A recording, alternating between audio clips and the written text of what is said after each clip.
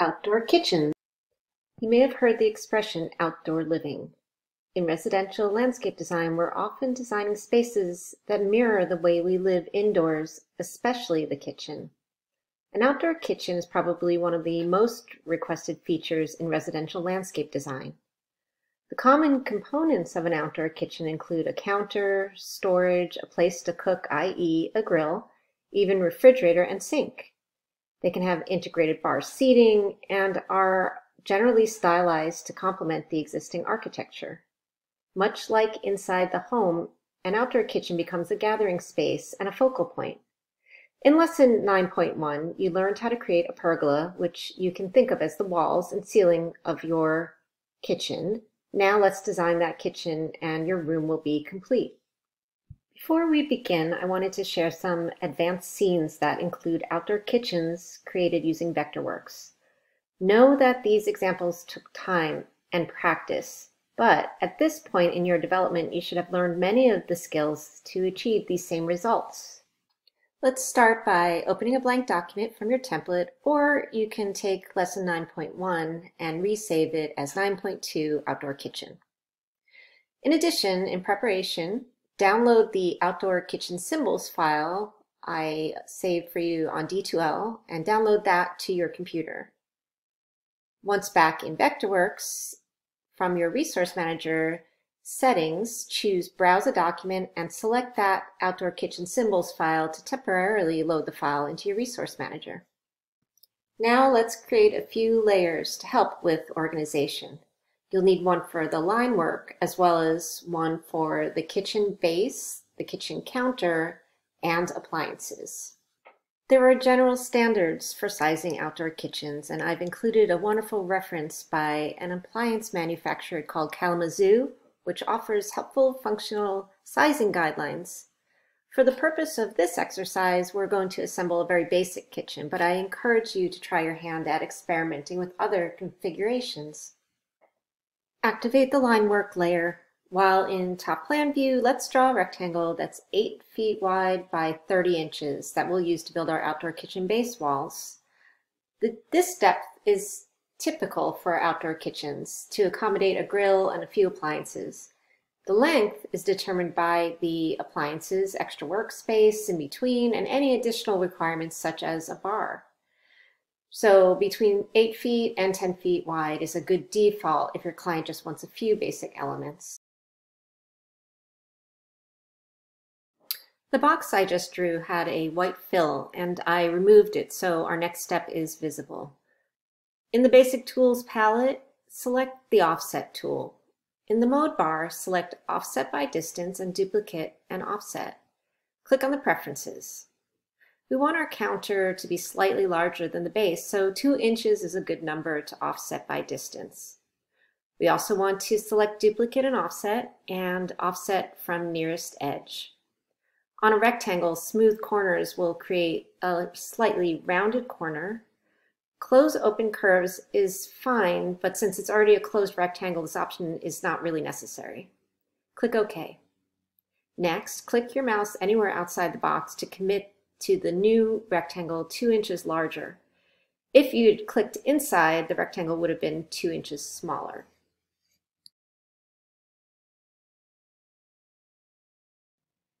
Next, let's use our line work to create the 3D model. We'll start with the kitchen base.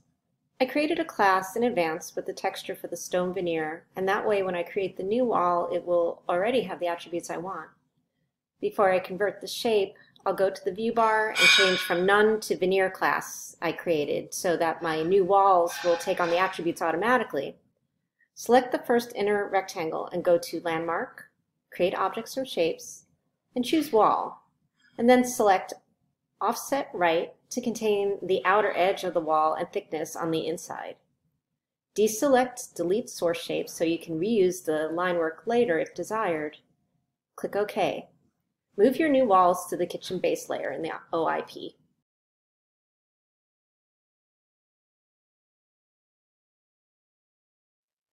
I see that my wall height defaulted to 10 feet and a typical kitchen height is 3 feet high. So I'll adjust this in the height field in the Object Info palette before moving on.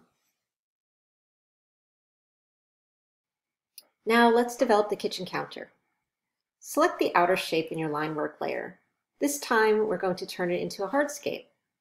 You could build this outdoor kitchen using the extrude method, but I prefer using hardscapes and walls because they offer more features and more flexibility in the design process.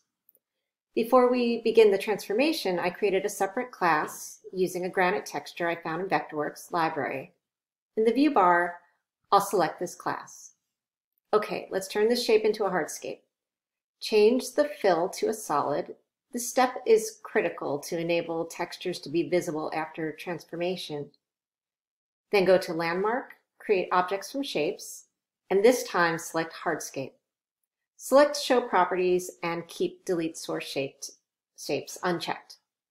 Configuration should be Boundary. Under Draw 2D, Joint Pattern is None.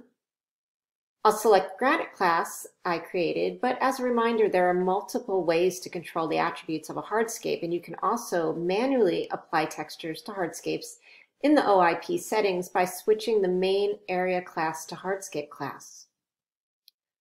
Under Draw 3D, change the 3D type to slab. Click on Main Area Components. Change the datum to Top of Component. Now edit the component. Name this Granite Counter. I'm going to use the Granite class I created and set my thickness to 2 inches. And you change the Texture class to Class Texture. In the 2D view, I'd like a dark solid gray, so I'll change that here in the section fill. Click OK 3 times to return to the main design area. Now that I've corrected the issue and updated the attributes, let's move this shape to the kitchen counter layer. We also need our counter to sit at the top of the kitchen base. So with the object still selected, go to Modify, Move 3D.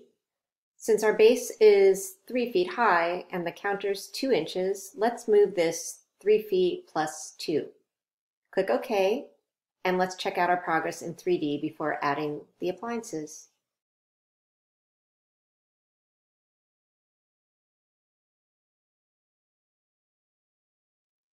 Return to a top plan view and change the active layer to Appliances. Let's add a grill and a sink from the Outdoor Kitchen Symbols file you added to the Resource Manager under the Browse document. You can simply drag and drop these into your current file. Let's start with the grill. I'll place this where I think it could be ideal, with room to have workspace on either side. I will set back the grill, but I'd like the knobs to extend a few inches beyond the edge of the counter. If I look at this in 3D, it seems the symbol was designed originally at the bottom Z level. Switch to a front view and use the Move by Points tool to manually adjust this height.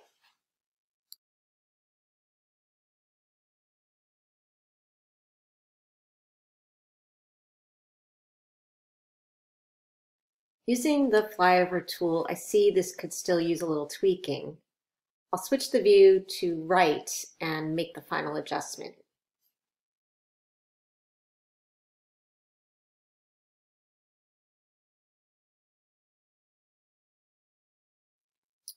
Return to top plan view and let's add the undermount sink using drag and drop again from the Resource Manager. I'll set the sink back further than the grill, knowing that during installation it will need to rest behind the kitchen base wall to accommodate for the plumbing. Let's have a look at it again in 3D.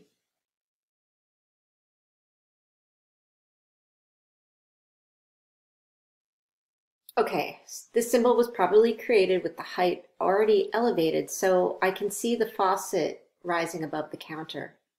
However, since it's an undermount basin, we need to cut a hole in the surface of the counter. To make the cutout precise, let's grab the original 2D polygon from the sink. Return to top plan, select the sink, right-click to edit the 2D components. The shape I'm looking for is the outer rim of the sink. Select this and copy it to the clipboard. Exit symbol.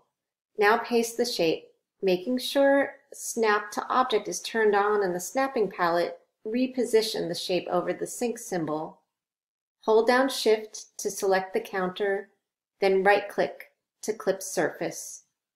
Delete the shape and switch to 3D to see the cutout is revealed.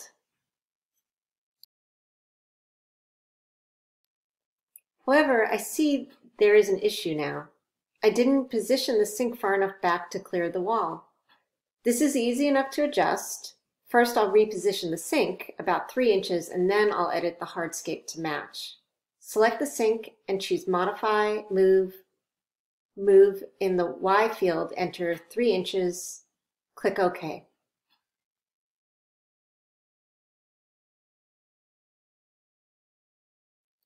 Now select the countertop, right-click, Edit Path, select the shape, and under Modify, edit Polyline, and select the outline of the sink.